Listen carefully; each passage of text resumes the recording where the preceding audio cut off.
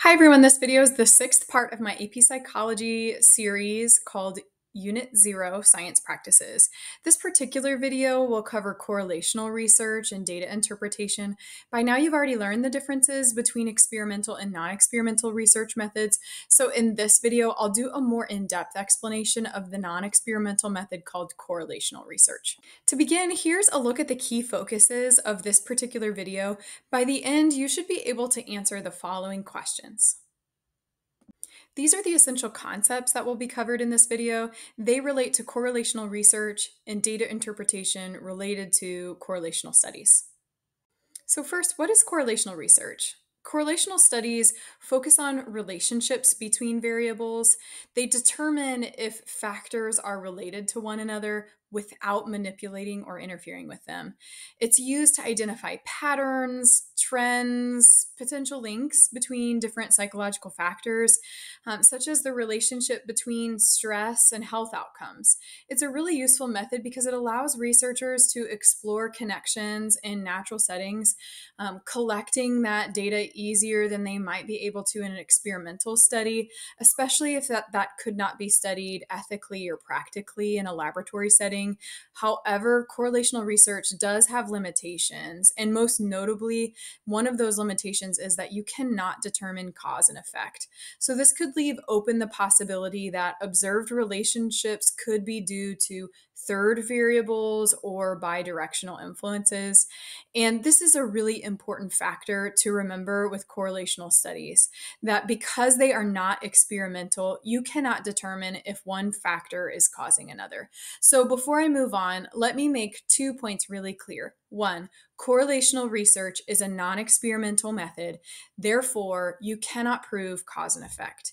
And two, correlational research can show us whether variables are related, either positively or negatively, and to what degree, and how well factors might predict one another.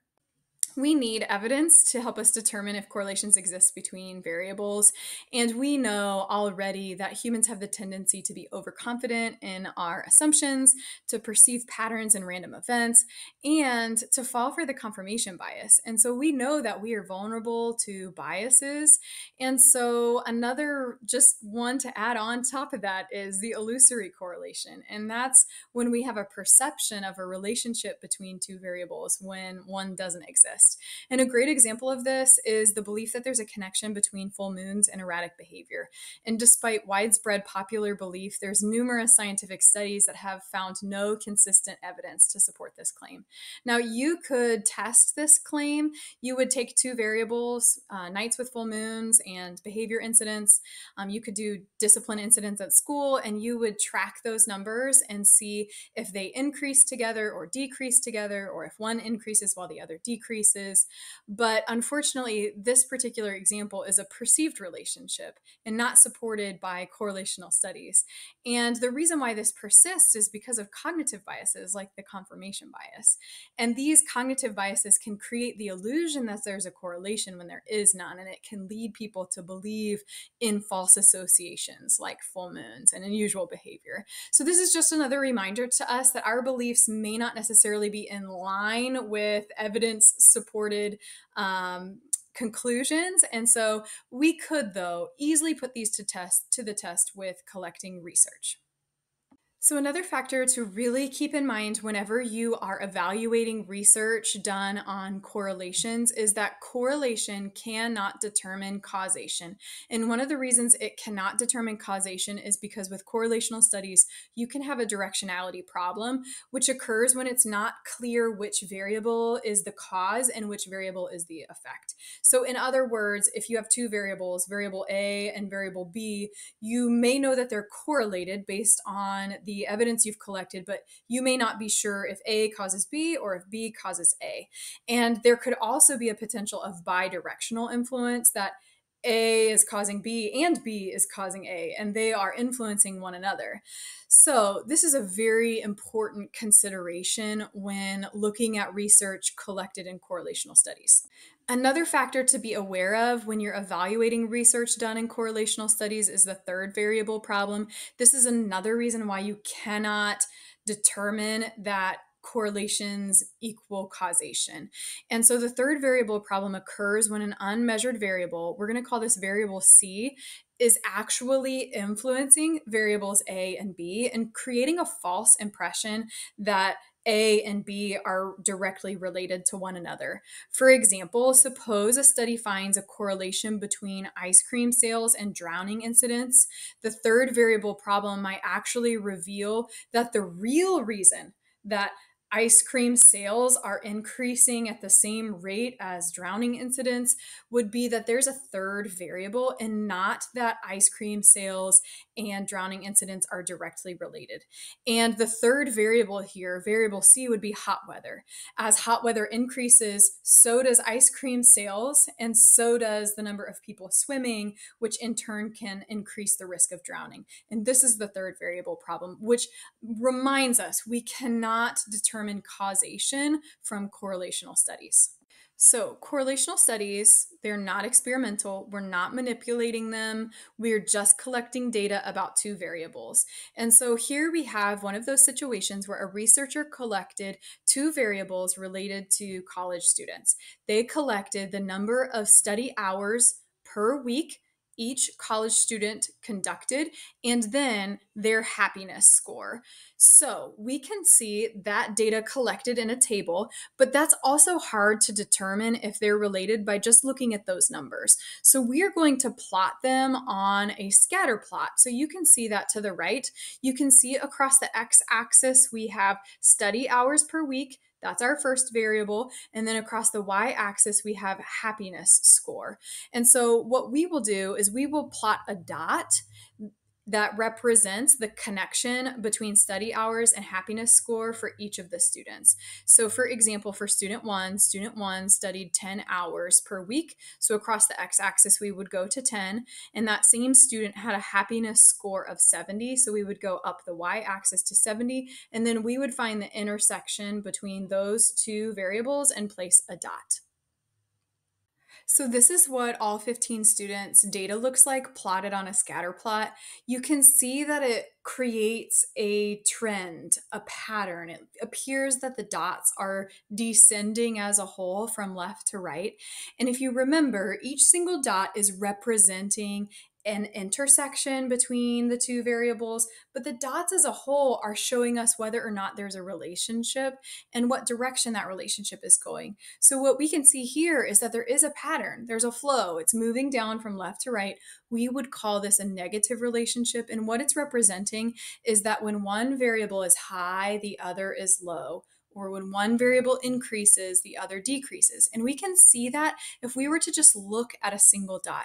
So let's look at our dot that is closest to the left-hand side. You can see that this single dot that is falling on our x-axis, this student studied 6 hours per week. You could see they studied a very low amount in comparison to the other students, but they had a very high happiness rating in between a score of 85 and 90, one of the highest scores. And then we can see something similar if we're looking at the other end, that as one variable is high, this particular student has a high happiness score, but their study hours per week was low. So let's look at a student farther across on our x-axis. Let's look at our dot that's farthest to the right. Our dot that's farthest to the right on our scatter plot here, this particular student studied 20 hours per week, but had a lower happiness score of 60. And so what we can see for that particular student, that the higher or the increase of study hours was connected or related to a lower happiness score. And so we call this a negative relationship, that when one variable is high, the other is low. So this brings us to interpreting the relationship of variables by looking at scatter plots, determining whether there's a relationship or not, and what the strength and direction is of the relationship between the variables. And as I mentioned, on our x-axis is one variable and on our y-axis is the other variable. The dots are representing the intersection between each of those variables. But then when we look at them as a whole, what the dots are doing can indicate whether or not there is a relationship between those variables. And what we see here is we see a similar pattern, that the dots as a whole are representing a fall from left to right. And what we saw in our our previous example is that when one variable is high and the other is low, or vice versa, this means that there is a negative correlation. There is a relationship, it's a negative one.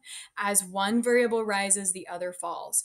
Or as one variable increases, the other decreases. In this particular example, you can see that the dots are forming a line that looks like it's descending from left to right in almost like a perfect fashion in a constant rate. And this is what we call a perfect negative correlation. This is also a negative correlation. Visually, you see the dots are making a downward fall from left to right. They're not perfectly in sync, so we would call this a strong negative correlation between the two variables. Here you can see there is still slightly a descent of dots from left to right. It's becoming a little less distinct, but we can still see that flow and that pattern from left to right downward. So this is depicting a weak negative correlation. Now remember, negative correlations are relationships. It just means as one variable increases, the other decreases, or as one falls, the other rises, or one variable is low while the other is high. An example of a negative correlation would be the more meals you cook at home, the fewer times you eat out in a month. So negative correlations are absolutely relationships between two variables, but as one increases, the other decreases.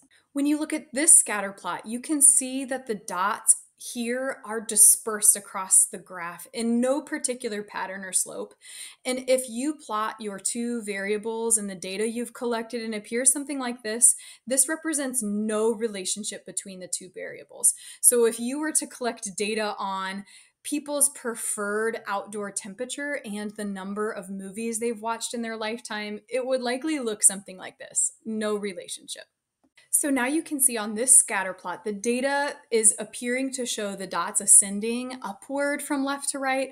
This is representing a weak positive correlation. You can see the dots are showing this pattern, but it's not perfectly in sync. A positive correlation is when looking at the X and Y axis, the variables tend to be low together or high together, or as one variable increases, so does the other.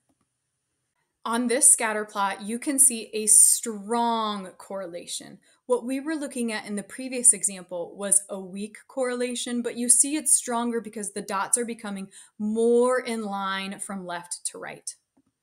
As you can see on this scatter plot, we have a perfect positive correlation, and that represents as one variable increases on the y-axis, the other increases at the same rate on the y-axis, and it's creating this straight line of dots.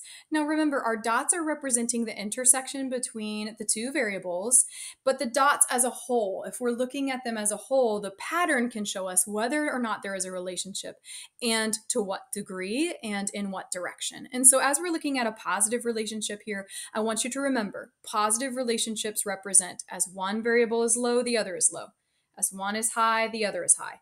Or as one variable increases, the other increases. An example of a positive correlation would be as the number of hours you work increases, so does your salary or your income or your wages. That would be a positive correlation. As one increases, the other increases. A correlation coefficient is a number value that tells you how strong a relationship is between two variables and what direction it is. There's a formula that statisticians can use to calculate the correlation coefficient using all the data they've collected. As AP psychology students, you do not need to calculate a correlation coefficient, but you do need to know by looking at that number value what it means. You can see the formula here on the right-hand side of your screen. You can see the product from this formula equals R, and a correlation coefficient is telling you the relationship between two variables. So let's talk about what to do with that number value and how to determine what it means. So you can see on this continuum that we have correlation coefficients from -1 to +1. If the correlation coefficient is close to +1, it means the variables have a strong positive correlation. If it is exactly +1, it means there's a perfect positive correlation. Now, if you look at the other side, -1 is also a relationship. -1 represents a perfect negative relationship or correlation between the two variables. And a zero correlation coefficient means there's no relationship.